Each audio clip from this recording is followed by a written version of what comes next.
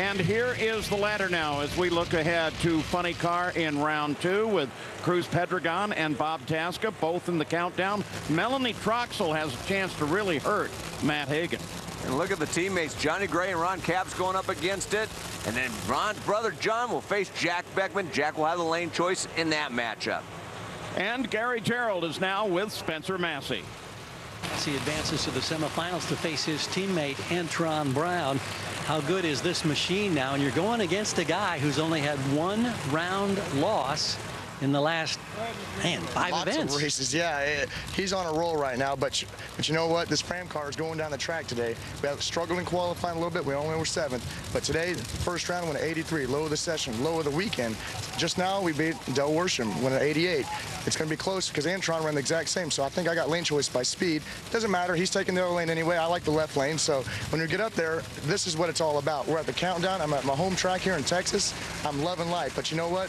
I got to get with it, get motivated, get pumped up, and cut a great light because I want that W. I want the Wally here at Texas. It'd be awesome. Thanks. Thank you.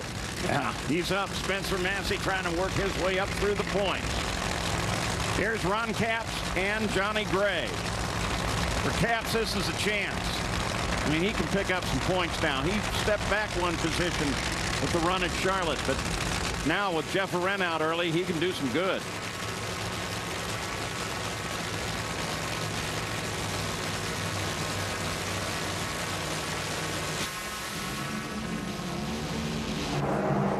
Johnny Gray's up in smoke, and Ron Capps has a round win for 22 at 301 miles an hour. So there's a few more points for him, and that'll move him up.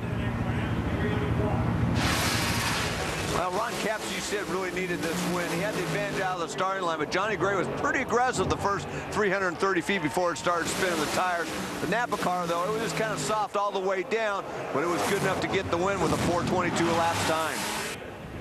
Tim, it seems like conditions very, very similar to Q4. How close was your car set up to that when you were able to go third low of the 4th session yesterday? I'd say pretty identical, really. It was a 128-degree track, and that's really what it called for, and that's it. You think that's what a lot of the crew chiefs are looking at right now, then? Oh, I'm sure they are. I mean, you got a lot of schooling yesterday.